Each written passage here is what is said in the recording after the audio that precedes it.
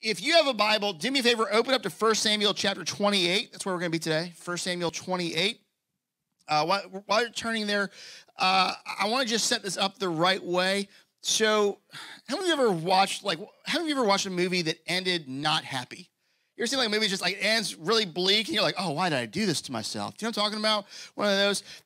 Well, here's the thing to know about the end of 1 Samuel. We've been going through this book for a while, and today we're finishing the book. 1 Samuel ends on a very bleak note. And the reason that it does is because it wasn't originally the end of the story. Our books, 1 and 2 Samuel, were originally one book. And then for like length and scroll sake, they split it in half. And so you're like, man, it just seems like the story is ending rather abruptly. Yes, it is, because it's not intended to end there. But for us, it's ending here because we got stuff to do. So all that to say, the other thing I just want to sort of put on your radar as we dig into this story today is that we're going to talk about some subject matter that is weird to Americans, but not weird to the Bible and not weird to Christians historically. So we're going to talk about some stuff that like spiritually speaking is just off. It's going to make some of us uncomfortable. It's going to make things like, well, things that maybe we've taken for granted. We're going to be like, oh, maybe we shouldn't. And it's odd if you're an American, but not with a biblical worldview. I just want to put that on your radar. So all that said, here's where we are. So we've been going through this book for a while now. 1 Samuel is a story that is all about God's hand of bringing up the right leaders in the ancient nation of Israel. It takes place roughly around 1000 BC. It's about 1,000 years before Christ. And the story begins with God ousting some corrupt priests. There are guys, they're called the sons of Eli, and what they've been doing is they've been using their position as priests to take advantage of people, and God has a real problem with that. And so what he does is he opens the book with some Old Testament smiting. He opens it with like, hey, we're not going to tolerate this anymore, and he kills these guys. Like straight up, they die.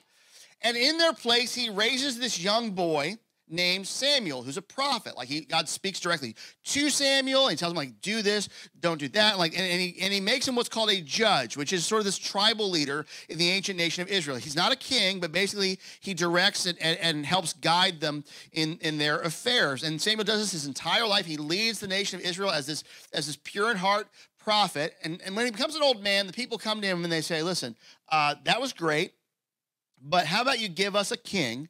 Because all the other nations around us have kings, and we think we'd do really well if we had a king. And Samuel goes, that's a terrible idea, but God says, give it to them. And so he goes, okay. And so Samuel steps back, and God raises up this guy named Saul, who is the first king of Israel. And worldly speaking, Saul has it going on. Worldly speaking, Saul has it all together. He's rich, he's big, he's handsome, like he looks like what you would want a king to be. But the problem is this: while Saul looks good on the outside, his character does not match his gifting. And so while Saul looks good, he doesn't trust God worth a lick. And at every opportunity to trust God, he chooses to publicly disobey and do things Saul's way. He chooses to make it about Saul and Saul's name. And God goes, listen, if you're not going to honor me before people, I'm not going to honor you as king. And so God rejects Saul as king. And then decides, hey, listen, I'm going to bring from obscurity this little shepherd boy named David to be the next king. Because David loves God and it's all about God. And so God raises David to prominence, right? And things go well for a little bit until Saul becomes really jealous of David and makes it his mission to kill David and destroy David's life. And last week, we talked about David's forgiveness of Saul. And we talked about how David chose, okay, I will not lay a hand on Saul. If anything's going to happen to him, it's going to have to be God. If anybody's going to remove Saul from the throne, it's not going to be me because God put him there. God can take him down. Well, today is the day where God takes him down. So here's what's happened, okay? Now, as we are reaching the bleak end of the story, we find that the ancient nation of Israel is under attack from this group called the Philistines. They're kind of the bad guys throughout all of 1 Samuel, or most of it. And this is what our story says in 1 Samuel chapter 28, starting in verse 3. It says, now, and just sense like the sort of coldness of it, now, Samuel had died, and all Israel had mourned for him and buried him in Ramah, his own city. And Saul had put the mediums and necromancers out of the land. The Philistines assembled and came and encamped at Shunem. And Saul gathered all Israel. And they encamped at Gilboa. Verse 5, when Saul saw the army of Philistines, he was afraid, and his heart trembled greatly. Verse 6, and when Saul inquired of the Lord did not answer him, either by dreams or by Urim, and we'll explain that in a minute, or by prophets. So here's where we are, okay? Things are really dire for Saul. Samuel, the prophet, is gone. Like, the Philistines are attacking. Saul knows this could be the end of me. And so what he wants is he wants direction from God. God, what do I do? How do I lead these people? How do we win the battle? Because up until now, even though God and Saul have stopped talking, Saul still uses God because God will indulge him a little bit because God cares about his people as a whole who Saul is leading. So he'll let Saul have a little bit of success and a little bit of victory to keep the people alive. But now the battle is going bad. And now it looks like Saul might actually be killed and Israel might be defeated. So what Saul wants to do is get a word from God. Problem is God has hung up the phone. And so if he's not having any dreams where God might speak, there are no prophets who are talking to me like, here's what the Lord says. None of it. It's completely quiet. This thing here where it says like he's not speaking to him by Urim. It's a little thing you find. Basically, Urim was a special kind of stone. It would be Urim and it was a thing called Thummim. I know it's a weird sound. Thummim. And there were these little rocks that would be in the breastplate of the high priest. They would take them off. It's almost like flipping a coin divinely. All right, and you mix it with sort of casting lots, which is like drawing straws. And this is how they would just sort of discern like what God is doing. It was a divine appointed thing. But now, like, no matter what they're flipping, nothing's happening. Like, it's just not clear what God wants. And so Saul's looking at all this, and he's like, I've got to get somebody to tell me what God's going to do. On top of that, Saul, when he was walking with God, did the right thing, as we're going to see. He got rid of all kinds of spiritual voices that weren't the Lord. Okay, so when it comes to like mediums or psychics or diviners or what have you, people like who basically like you give them a buck and they say, all right, yeah, I'll tell you what the supernatural says. Saul's putting them all out of the land, which was the right thing to do. But now that means it's completely quiet on the Western Front. He has no idea what to do. And so now he's desperate. And he goes, well, if I can't turn to God, I've got to turn somewhere else.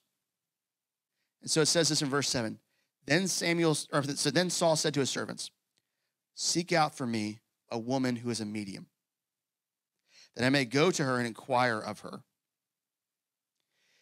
And his servant said to him, behold, there's a medium at en-dor. Now, en-dor, not to be confused with the planet in Star Wars Return of the Jedi, which has the forest moon where the Ewoks live. Different en-dor, okay? But here's the idea, okay? Saul has put the mediums out. He's gotten rid of these people who consult the dead. And the reason that he has, again, is God. Like he's observing Old Testament commands for the ancient nation of Israel by God. Particularly, there's one found in Deuteronomy 18. I just want to put this on your radar, okay? So here's what God says. Like when it talks about like this idea of consulting the dead or psychics or fortune tellers or what have you, this is what like God actually has spoken about that.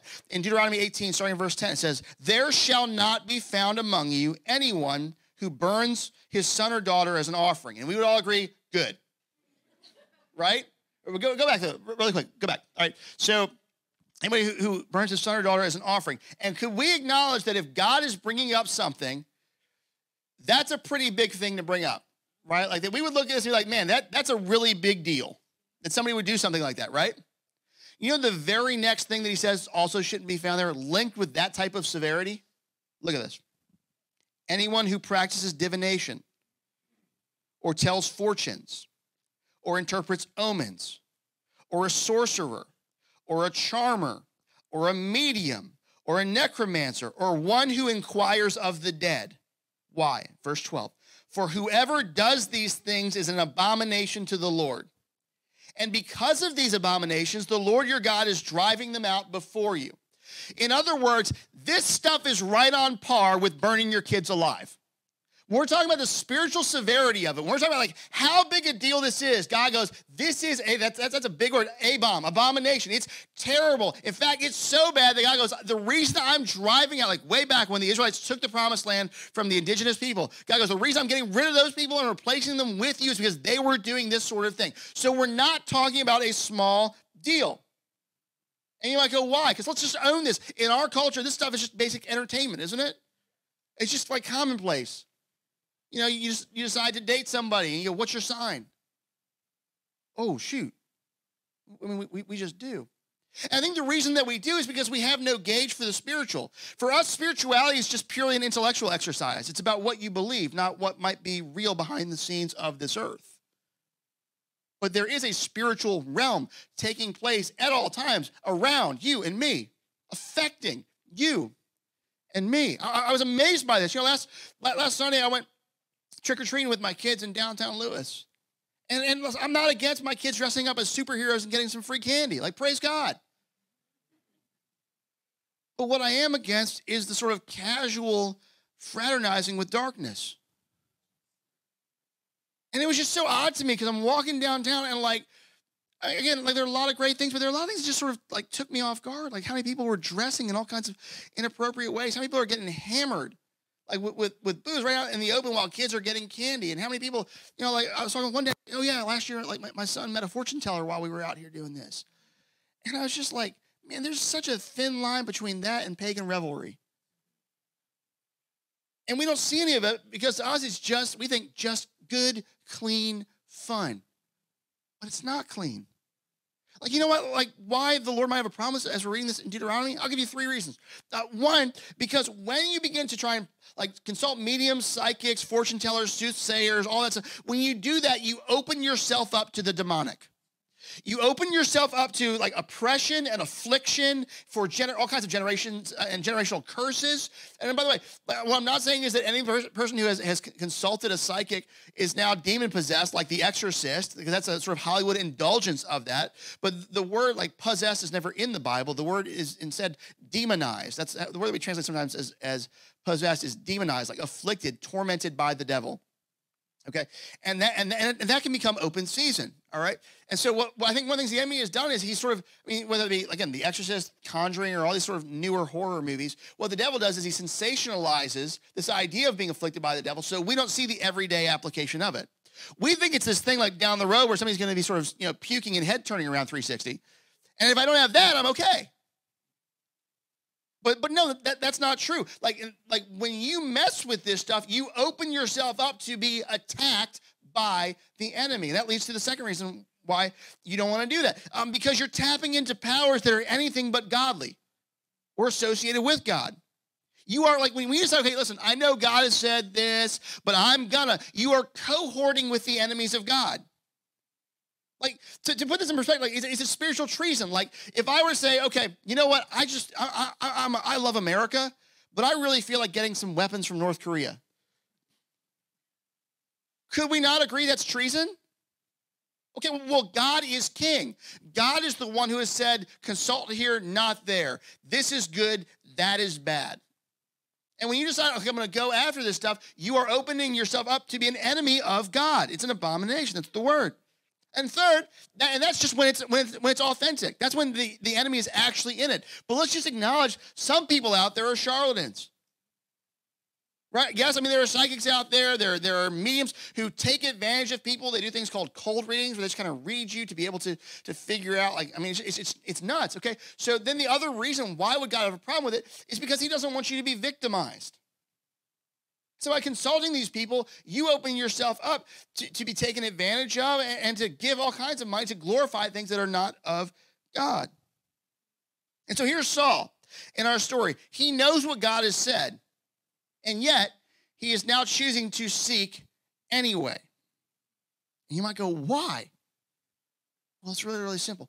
And if you're taking notes, write this down. Here's why. Because the desperate turn to counterfeit. They do. The desperate turn to counterfeit. You hear the stories of guys who are on rafts at sea and turn to drinking salt water? Why? Because it's desperation. I think, man, unfortunately, can I just say this? Listen, I love the bride of Christ. I love what God is doing through his people, capital C church. And I'm not one of those people who wants to be overly critical. I think it's easy to throw a stone at the body because you just want to find something wrong and fault finding, and all that does is hinder all of us, okay? But can we just acknowledge that when it comes to living and walking in the power of God, that is not something that the church is very open about or practicing here in the West? Like if we talk about, hey, you know what? I mean, for how many people, okay, listen, if I were to say, yeah, God spoke to me, how many like American Christians would be weirded out by that? Right?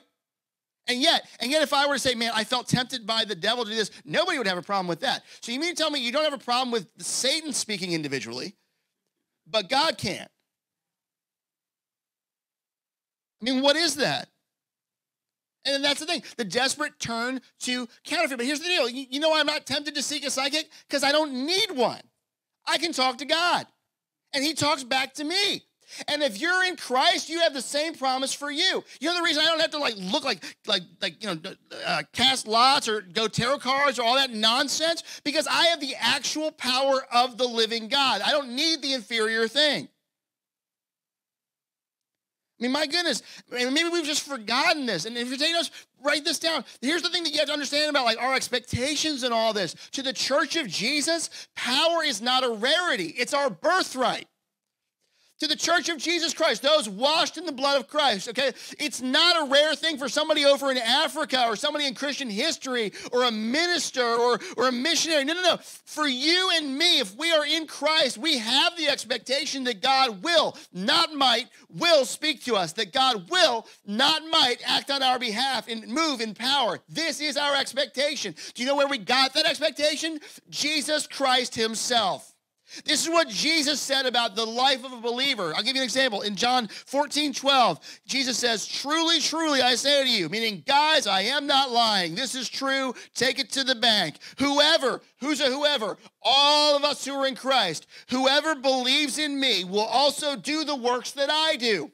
What was Jesus' ministry classified by? Casting out demons, healing the sick, raising the dead, speaking prophetically, announcing the kingdom of God. And Jesus goes, they'll do that stuff.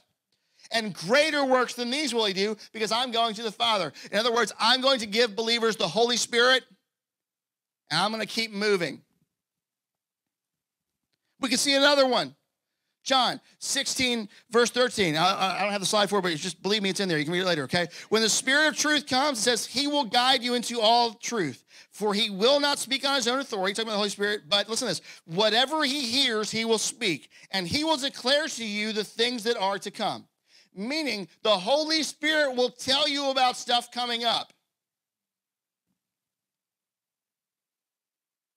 Give you an example. Not too long ago, I was arriving at church on Sunday morning. And right as I'm about to get out of my car before we come in to get set up, Holy Spirit was just like, hey, there's a person who's going to come up to you after the second service, and when they do, I want you to do this. Now, it's not every time, so if you're like, man, does God have a word for me? No. But it was enough. Okay, and sure enough, second service comes, here comes this person. They've got some things that they believe that are false, and I already knew it was coming, and here's what we're going to say to it. Okay, is it because I'm Burt, the mighty man of God? No, it's because I'm Burt, the Christian, because I'm Burt, the child of God. That promise is to you as well. Listen, I'm not shocked when we have people that we pray for in our church who are in the hospital. Like we said one, like we had a daughter of some of our members that who are here right now, okay, who was given a 5% chance of living, and guess what? She's out of the hospital. I'm not shocked at that because my God moves in power. I don't need the counterfeit. Am I preaching? Are we understanding each other? But Saul doesn't have that. It's quiet for him. And so our story continues in 1 Samuel 28, starting in verse 8. So Saul disguised himself and put on other garments, because he didn't want anybody to know it's him, and went, he and 2 men with him. And they came to the woman by night. It's about to get spooky. And he said, divine for me a spirit, and bring up for me whomever I shall name to you. The woman said, well, surely you know what Saul has done, how he's cut off the mediums and necromancers from the land, back when Saul was following God. So she says, then why then are you laying a trap for my life to bring about my death? Hey, you're trying, this is entrapment right here. All right. What you're doing, don't you know this is illegal? But look at verse 10. But Saul swore to her by the Lord, as the Lord lives, no punishment shall come upon you for this thing. Can you see how he evokes the name of God in this blasphemy? He's consulting a medium and saying, as God lives, nothing's going to happen to you. Like you know, we could go off on a whole other tangent about Christianizing sin, but the point remains, okay? Like, that's bad. That's really bad. So then verse 11, the woman said, well, who shall I bring up for you? And he said, bring up Samuel for me. So, okay, I know one guy who used to hear from God. Get him back over here. And the next part's kind of crazy. He says, okay, I'll do it. And this is her practice. She's going to consult the dead. But something happens next that she wasn't expecting. Like listen, if she's a medium, this is kind of her routine, but something happens when she does it that absolutely takes her off guard and terrifies her. So look at verse 12. When the woman saw Samuel, she cried out in a loud voice. In other words, she screamed in terror. So here, again, like, that might be commonplace for a lot of people, but this is kind of her business. You know, I don't expect exterminators to scream at cockroaches. But here she's shocked. She's shocked. You know why? Because something's happened that she didn't intend. In fact, let me just say it like this. A power greater than hers has done something. Okay? So I want to be clear here, like, because sometimes if you know this story, people go like, all right, well, is it a demon, like pretending to be Samuel? Like, what's going on here? The text is pretty clear that it's Samuel. Like, there is no, it refers to him as Samuel more than once. And so I would be inclined to believe that when the Bible says it's Samuel, it's Samuel. But here's, I think, the better idea. The reason she's so terrified is this. It's that God has intervened in this situation. Okay? So, like here's all this demonic stuff that would normally be practiced, but this time God goes, no. You want Samuel? Let me raise him up for you. And he's allowed this witch to call on Samuel, even though he normally wouldn't. And why? Here's why. Because his judgment on Saul has come. That's why. The reason that God allows, so if you're like, well, like, so would God allow it for me? If you want to get smote, I wouldn't play with that. He's brought, and this is just the crazy part of the story. I want Samuel. And so God goes, okay. And he brings up Samuel for one last word. So this woman screams, and now she looks at Saul, and she's dumbfounded because Samuel's telling her exactly who she's dealing with. And the woman said, it continues, the woman said to Saul, why have you deceived me? You are Saul.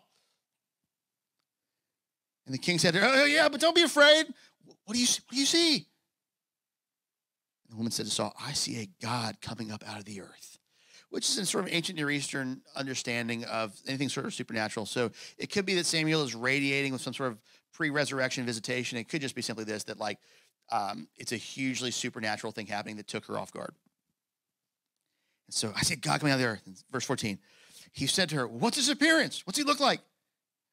And she said, he's an old man coming up, and he's wrapped in a robe. And this wording is very specific. See, just a fun thing to know about Israelite history. It wasn't every person, but typically, every now and then you would have a person who's very select, and when they were buried in tombs, as Samuel probably would have been, they were wrapped in a robe. It was a symbol of honor, it was a symbol of respect. And so here's the idea going on. Samuel has just shown up in his grave clothes.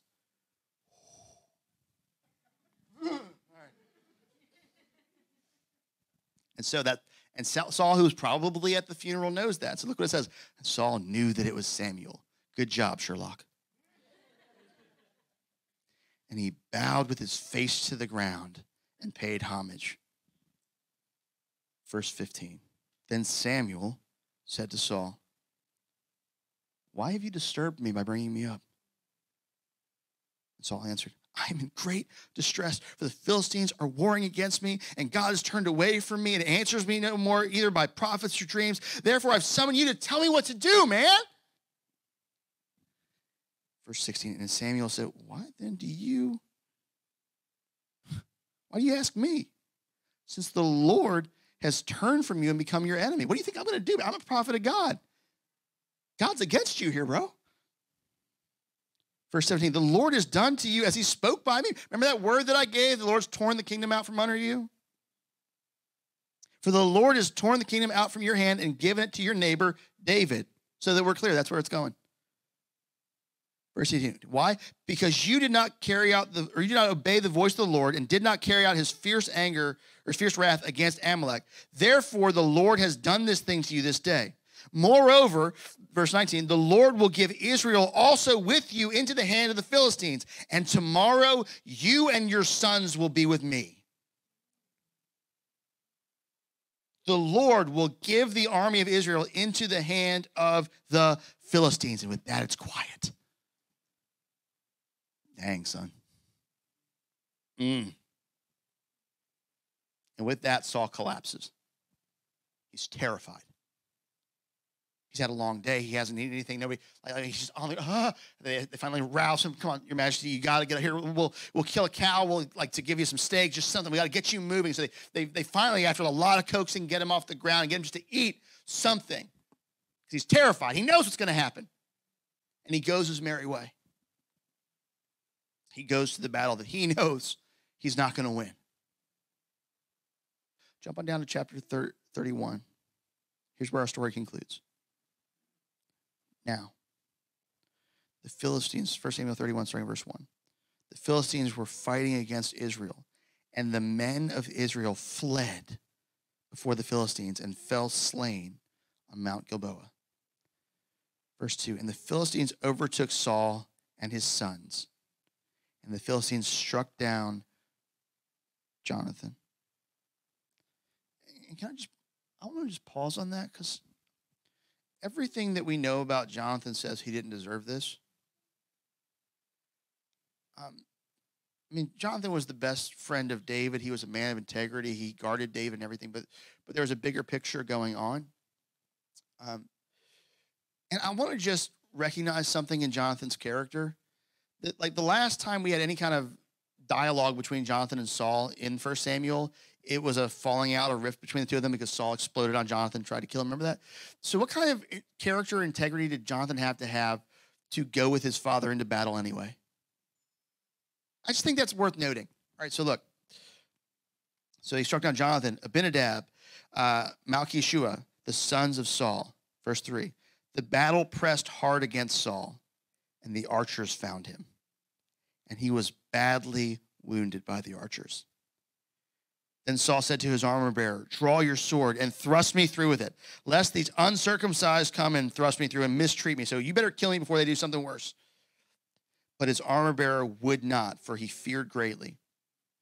Therefore, Saul took his own sword and fell upon it. And when his armor-bearer saw that Saul was dead, he also fell upon his sword and died with him. Thus Saul died, and his 3 sons, and his armor-bearer, and all his men on the same day together. In one really bad afternoon, wiped out.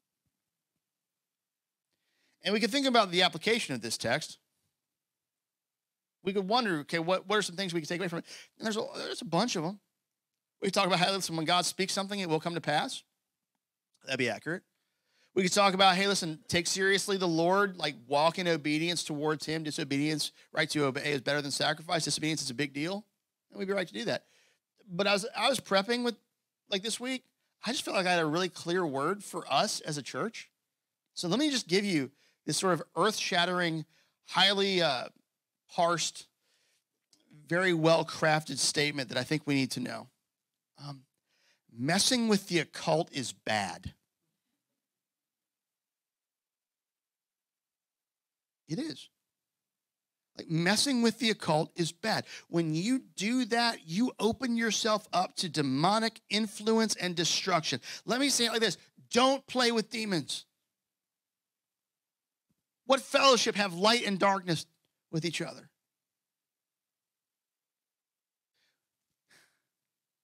And Satan's really good at making all this commonplace. You could go to Walmart right now and buy a Ouija board in the kids section. You know how demonic that is? One of my best friends on the planet, before she started following Jesus, dabbled in witchcraft. She told me a story one time of her and her friend, as teenage girls at the friend's house, using a Ouija board, and while they were trying to consult whatever it was they were trying to consult, they're in the friend's living room, and in the friend's living room, there's this big, heavy stone statue of like a head, and the head just fell over. Something that does not rock easily. And they look up, and they see this, what looks like just a three-dimensional shadow just go running across the house. They thought it was a guy, so they went running through the house with baseball bats they thought they had an intruder. I'm telling you this because I want you to understand that, like, these things create curses on people. And these aren't the only ways that the enemy can attack, but just specifically, I feel like led just to bring this out today. Listen, like, don't mess with Ouija boards or tarot cards or crystals or New Age or what's called Christian Buddhism. Is there such a thing, the idolatry of that? Some forms of yoga, chakras, seances. These things, they create demonic footholds, strongholds, bondings of power. They're bad. Idolatry. We go, who does idolatry? You ever have a lucky rabbit's foot? What are you doing? You got the foot of a dead animal that you're hoping will give you some kind of blessing. They used to sell them in the school store when I was in 4th grade. I had a blue one. And we laugh, but it's there, isn't it? Magic 8 balls. You know what is it? It's just a little crystal inside. Yeah, and when you're talking about divination, it's just sticks being thrown. It's the power that you're consulting. And it's not God. Psychics. Do I have to say that? Yet how many people? Oh, I went there and they told me this thing. I'll bet they did. Horoscopes, astrology, palm reading, fortune telling. Stay away from this stuff. If it's not God, you don't want to consult it. And you go, well, Burt, you're just being hyper, like, you're being old school, you're being limited in your view. No, I know the book, and I know what the book says about these things. Like the book that you say you believe in. Like, I'll give you an example. There's a story in Acts chapter 16 where Paul is going along his way in Philippi. And look at this story, Acts 16, verse 16. It says, as we were going to the place of prayer, we were met by a slave girl who had a spirit of divination and brought her owners much gain by fortune telling. In other words, this girl had a demon that allowed her to see the future. How does that work? I don't know. How much can the enemy see? I don't know. But clearly the scriptures say it doesn't. So you go to a fortune teller. Well, they told me what was going to. I'll bet they did. Well, you don't want it. And you know the crazy part is, listen, some of you, like my brothers, my sisters, I'm telling you this not because you're a bad person, but because you didn't know. And others, maybe you did. Knowingly, unknowingly, you've opened footholds for the enemy and you've been afflicted by it and you didn't even know it. I mean, we were to go through the scriptures and talk about like the types of ways that the enemy attacks people. It's not just these hyper sensationalized things. It could be stuff as simple as like having an emotional affliction where you're just constantly emotionally raw and you're up and down and you're emotionally unstable. It can create like mental health issues we see in the Gospels or multiple personalities for sure. We can see like violent behavior come about as this. Hey, here's one that we see that isn't popular right now, cutting. Like we think, oh, so-and-so's just so depressed. And yet the Gospels link a man who's possessed, living on the tombs, with demon activity who cuts his body with stones. I mean, we see like the effects of what the enemy does is in self-destructive behavior, in physical infirmity. Here's one, in a resistance to repentance and spiritual things. I was in a service and used to make me mad, but I can spot it now. I watched there was a loved one who came in. And this has happened more than once. It was just one time I'd be like, oh, that guy's a jerk. But no, there's something to this. Where during the entire service, man, they're into, oh, I like this music. This is good, all right? And then when the person got up to give the word and read from the scriptures and talk about the gospel, this person just glazed over. Arms crossed, head down, I'm going to go to sleep now. And the speaker wasn't boring. Well, Jesus says that like one of the things that the enemy does in his parable of the sower, right? Like the enemy's like a bird if seeds thrown on a path. The enemy comes down and takes it real quick before the person can receive it. So you find this sort of blockage to spiritual things and repentance. Hey, also seizures. Am I saying all epilepsy is demonic? No. But we have to acknowledge that there are stories in the Gospels where Jesus cast a demon out of a boy who was having seizures. There are all kinds of ways, and they're merciless. It has nothing to do with how good a person you are. It's that the enemy doesn't care about you. It's that, he is somebody who likes to kill kids. Like, he does not care about how you're doing. And a lot of you, what's happened is he's attacked you, and it's come through these footholds, these things that you messed with, and you didn't even realize that you had given him the foothold. But here's the good news. The good news is if you seek the Lord and ask him to do something about it, that stuff doesn't have to stay. Look, that same story that we just read with the girl who's the fortune teller, Acts 16, look at the very next verse, 17. She followed Paul and us, crying out, "These men are servants of the Most High God, who proclaim to you the way of salvation." But she's saying it in a way that's turning people off. Verse 18, and she kept doing this for many days. Paul, he's got a gift of discernment. He said something's off here. Paul, having becoming greatly annoyed, turned and said to the Spirit, "I command you in the name of Jesus Christ to come out of her." And it came out that very hour. There is a supremacy of Christ over the demonic, period. This is not a thing where we've got a coax or it's a wrestling match. No, our God is greater, period. Period. And the cool thing is, his power and authority is given to every child of God. This is what Jesus says to followers, not even the 12 apostles, just like 70 followers that he sent out. He says this in Luke 10, verse 17. The 72 returned with joy, saying, "Lord, even the demons are subject to us in your name." Verse 18, he said to them, "I saw Satan fall like lightning from heaven." Verse 19, lock this in. "Behold, I have given you authority to tread on serpents and scorpions, and over all the power of the enemy." By the way, don't go running on snakes and actual scorpions. These are terms for demons. And they're terms for demons because these things physically inflict pain on people, which are things that demons do. "I've given you authority to tread on snakes and scorpions and over how much? All the power of the enemy, and nothing shall hurt you. Nevertheless, do not rejoice in this, that the spirits are subject to you, but rejoice that your names are written in heaven." In other words, hey, the good news isn't that demons have to obey you, it's that you love me and you're going to be with me. Satan is not the point of our religion. He's a footnote. We deal with him as we have to. The good news is Christ, that God has sent his son to die for you and me, and he rose from the dead to give us new life, to bring us into relationship with him. That's the thing that we get excited about. You know how much Christ has triumphed over the enemy? This is what Colossians 2, 14 and 15 say.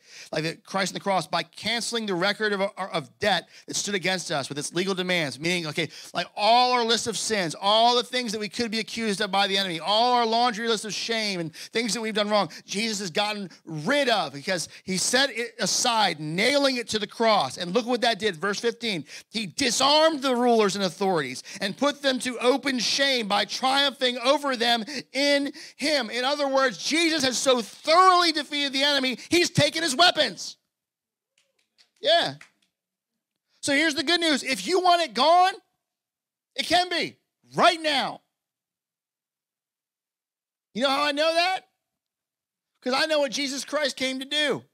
1 John 3:8, whoever makes a practice of sinning is of the devil, for the devil has been sinning from the beginning. And look at this next sentence. The reason the Son of God appeared was to destroy the works of the devil. That's why Jesus came, to destroy the works of the devil. So today, if you would say you've been afflicted, let's seek the Lord together and ask him to destroy it. And here's what this is going to entail. We're going to do something called renouncing and repenting. As a church, in just a second, we're going to seek the Lord together. Every area of your life where you might go, man, I've opened myself up to the demonic, I've opened myself up to the occult, oppression, what have you. I want you to recognize that thing, acknowledge it, and then say in the name of Jesus, I renounce it and I repent. I'm not going back to it. I'm not going to do it anymore. Okay? So I'm going to just go through a list again. These aren't all the things. You might have to say some other ones. But today, let's begin to renounce and repent. And maybe on your own time, you need to just do that more. So I want you just to follow me. Every head bowed, every eye closed. Here's what we're going to do, okay? You can just repeat this after me. In the name of Jesus Christ, and by the power of his blood, I renounce any foothold that I've given to the enemy. I renounce using Ouija boards. I renounce tarot cards. I renounce crystals.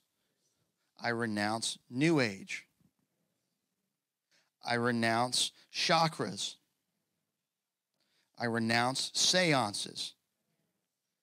I renounce idolatry. I renounce psychics. I renounce horoscopes.